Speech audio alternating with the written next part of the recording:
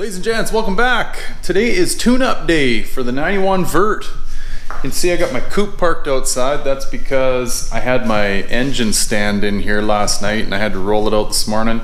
And I'm actually gonna get out in the car today. So yeah, that should be good. Anyway, I had a bunch of you guys reach out to me and say that you'd be interested in seeing a tune-up video. So I thought I'd go through the stuff with you here. I got my box of parts down here. Plugs, wires, cap, rotor, fuel filter, all that good stuff. And I'm actually, so I mentioned in my last video, but I've got a little box of goodies here that I've been packing around with me for quite some time. What I got here is, well, my stock mass air. And I've also got, here, all of my stock air box. This one's a little beat up. The gasket that meets the fender is a little toasted, so I thought I'd throw this stuff in there while I'm at it, because you kind of got to remove a lot of that stuff to get at the plugs and wires anyway. Anyway, so I'm going to be throwing that stuff in the car while we're at this. Got my new, couldn't wait, got my new 5.0, well, brand new secondhand 5.0 HO plenum badge on there. And what else have I been up to? Silly, but this was my is my fuse block holder. It had been kicked or something at one point, so tack welded that back together and straightened it out. And yeah, so anyway guys, stand by. I'll get you under here. I've still got my hood pinned up from lifting the motor last night.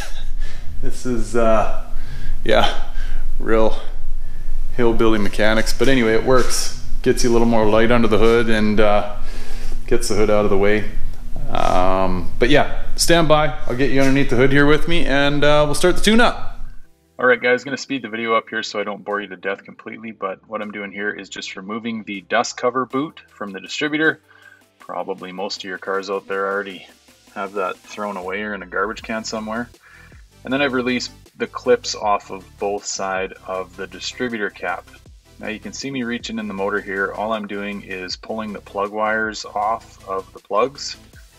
Not really pulling them off in any particular order, but they can be a little tight and sticky, so watch your knuckles. Okay, so what I'm doing here is I'm messing around with these are the original Ford plug separators, organizers, whatever you want to call them. You can see there's one ever so thin black plastic one in behind the air conditioning compressor, and there's one that I'm messing around with right now. It comes off one of the valve cover bolts and slides over a taller threaded portion of one of the valve cover bolts. So I want to reuse these, so I'm trying ever so delicately to loosen these off without breaking them, because they're 30 years old and very brittle. So that's what I'm messing around with here, trying to be really delicate with it. Alright guys, so on to the other side of the motor here. Now I'm just loosening off what I hadn't loosened off the night before, which includes this air box hose that goes to the mass air sensor. I've already loosened off the mass air sensor. There's 3 bolts that come up into the bottom of it from a bracket. You just pop those off, you take your connector off, and your mass air pops out.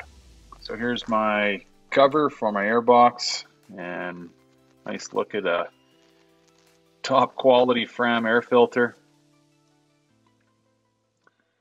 Alright, now what you can see me doing here, I'm just going to remove my lower half of my air box that meets the fender here. It's kind of a foam gasket that seals it between the fender and the air box. Now these bolts gave me a little bit of grief. I don't know that this air box had ever been removed from this car, so I'm going to give them another good loosening here and see if I can't get them out.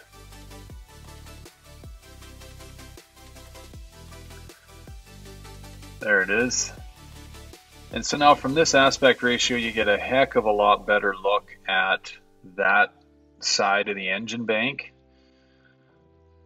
I'm just putting my the 3 bolts that I referenced earlier that hold your mass air sensor onto the bracket, I'm just placing those back in the bracket there.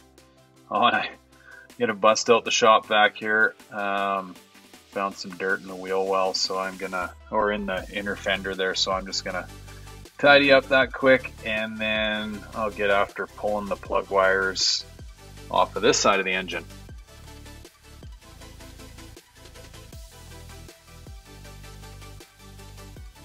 Alright, so now I'm going to get after finally pulling the plugs out of this motor. Take yourself a spark plug socket.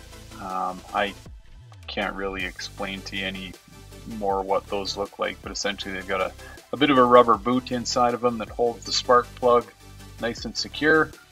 Have yourself a couple of different extensions and possibly even a swivel, because especially the side of the motor that I'm on, the passenger side right now, it gets a little tight in there if you're working around any of the stock air pump plumbing. So yeah, and right to tight, left to loose. Back those out and get them on the bench. Okay, plugs are out, and they don't look too bad, to be honest, for being original. I can't get over the fact that these are the original plugs that came in this car. But anyway, there they all are, pretty clean. So that's a good sign. Now, what I want to show you is setting up the new plugs. Now, I had some people ask me questions on what plugs I run. I truthfully don't worry too much about the plugs that I run in my cars, and the reason being is I'm not running nitrous, I'm not running boost, I'm naturally aspirated, and I'm a more or less a very tame setup. So just a good quality clean spark plug is key. But anyway, so this is a spark plug gapper, and how you use these, it's measured in thousandths. What Ford recommends these plugs to be set at is anywhere from 52 thou to 56 thou. So start low, work your way up, and actually this plug, I think you can see that it's at the top end of what Ford recommends, but just to give you an idea, I'll just grab another random one here. We're almost closer to 60 thou there. So you got to set the gaps on your plugs. If you don't, yeah, you run the risk of your car running a little rough. There is some science behind all this, so just get yourself a spark plug gap checker and measure your plugs properly. So anyway, I'm going to get these gapped up and we'll get them back in the car, and then I'll show you running the wires. Alright, so here's gapping the plugs in action. I'm just checking the gap on this plug,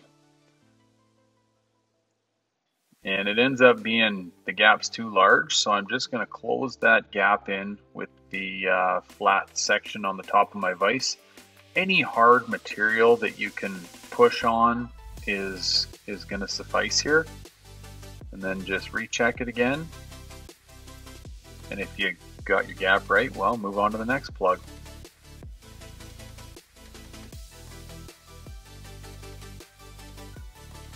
Again, gap's too big, gonna push down on that plug and close the gap in a bit. Now here, I actually closed the gap too much, so you can see that hole inside of the plug gap tool. You can use it to open up the gap in the plug.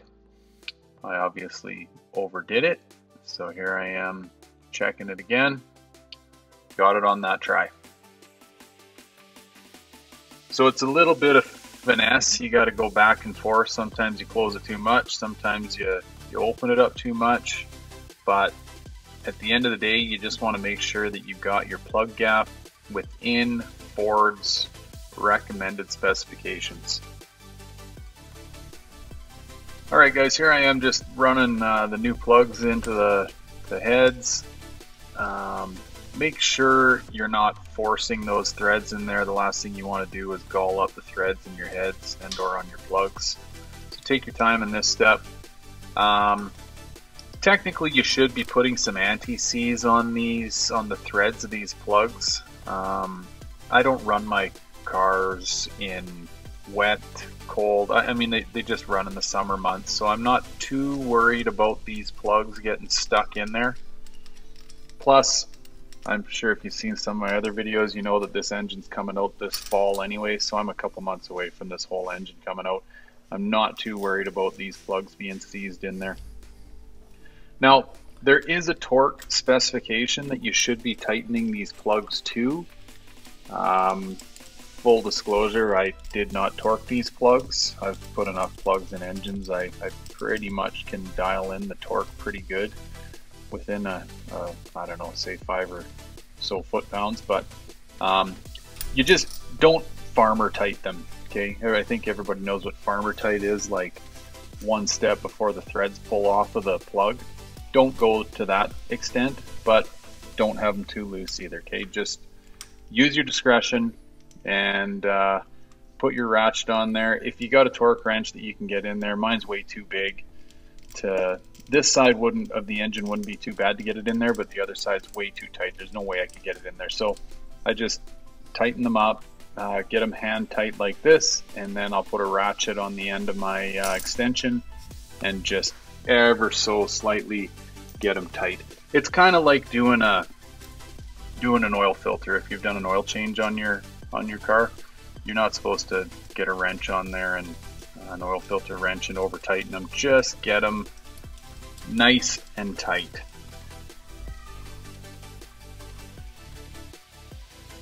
Alright, so new plugs are in. Now I'm going to pull the cap and plug wires off of the distributor. Now I pull all of the plug wires and cap off while the plug wires are still intact to the cap, so I've got a little bit of a template for when I go to rig up my new cap and wires. Essentially what I do is I use the old cap and wires as a schematic for how the new cap and wires are going to go. You can see here some plug wires are a little bit longer than others and need to go to the back end of the head.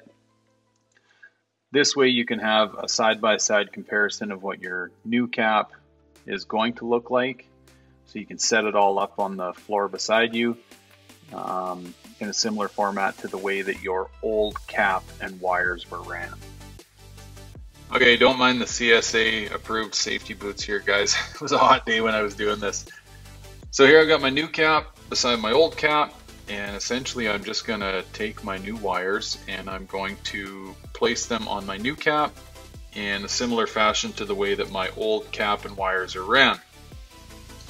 You got to find the right length wire and put it on the right number cylinder so that you've got the right amount of length to reach back to your plug. So all I'm doing here is, I mean, it's like the old kids game, right? Which one of these numbers or letters lines up with the other one? So here you can see I found one that seems to be approximately the same amount of length that I had on the old cap. I'm going to use that wire and just go through 1 through 8 cylinders. And then I should mention the center of your cap, in case you didn't know already, that's for your coil wire that's over on the driver's side fender, mounted on the driver's side fender. Stock, it's under a plastic cover, but a lot of those covers get torn off and never put back on cars. So anyway, your center post on that cap is for your coil wire, and you'll see actually the wire I'm picking up right now, that's a coil wire. So don't use that, don't mistake it for one of your plug wires. You can see it's different than the other ones.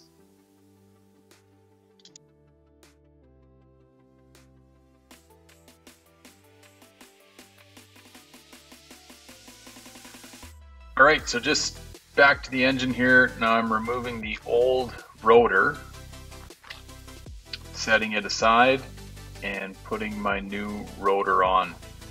This is dead simple. Okay, I mean, it's simply just pull it up and remove it and drop the new one on in the exact same place that the old one came off.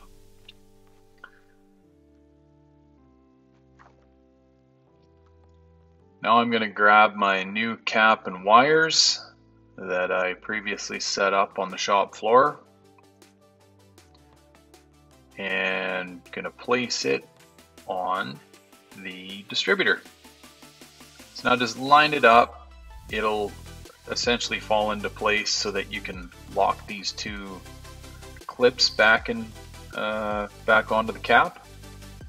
And from there, it's just a matter of draping your wires into place and putting them in such a format so that they're not going to get burned or rub on anything that moves. Or you should also keep in mind that, you know, the engine moves around a lot and you're going to have a lot of breeze running through the engine compartment, so you really should have your plug wires away from anything that they can touch as best as you possibly can.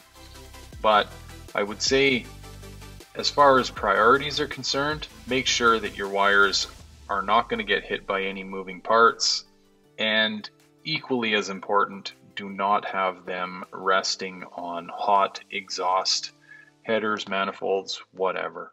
Make sure that they are very safely and securely placed away from those hot heat sources.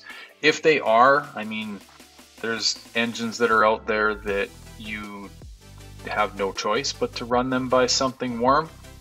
Oh, don't mind my eldest here in the background. She comes down in her pajamas as I'm working. Yeah, you can get like a heat resistant cover for your spark plug wire and or spark plug boot to keep it from burning. So if you're absolutely out of options for tying it away from hot parts, you can always cover them with specific fire resistant cloth. Alright guys, so wires are all connected and organized. Now the last piece of this puzzle is coil wire.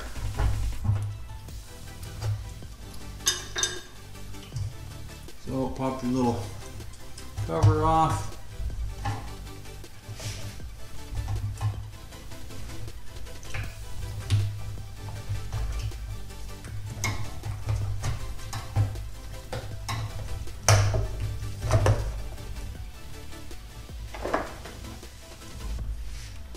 And here's your coil wire.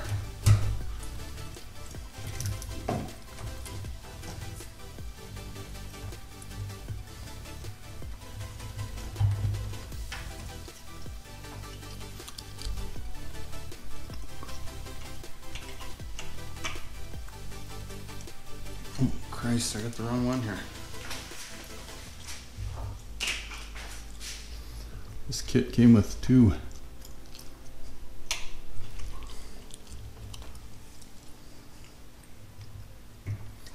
You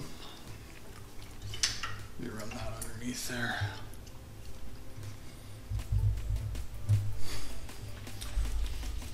Maybe white. Fuel filter portion of the tune-up. So I'm underneath the back of the car. This is the fuel tank. So right in front of it, you can see this hump here. This is the spare tire holder. So here's your fuel filter, and my apologies guys, this has already actually been changed, so I'm not gonna show you exactly, like I'm not gonna show you me pulling it out, but I'm gonna show you how to do it. So essentially, you pull these tabs up, okay, get yourself a flat blade screwdriver, be careful, depending on how old your tabs are, they're gonna be brittle. If you break them, you're gonna have a heck of a time getting them out. They do sell replacement tabs, and essentially you pull these out, and you pull the line off. Now, be ever so careful because there is gonna be fuel in these lines and your fuel filter is gonna have fuel in it. So as you're laying under it with your face facing it, you're gonna probably get a face full of fuel. So have yourself a bit of a catch can or a pile of paper towel, whatever. But anyway, pull those tabs up on both sides, pull those lines off, unscrew your hose clamp, and your fuel filter pops out. Drop your new one in. Be careful too, on your fuel filter, it'll have a flow.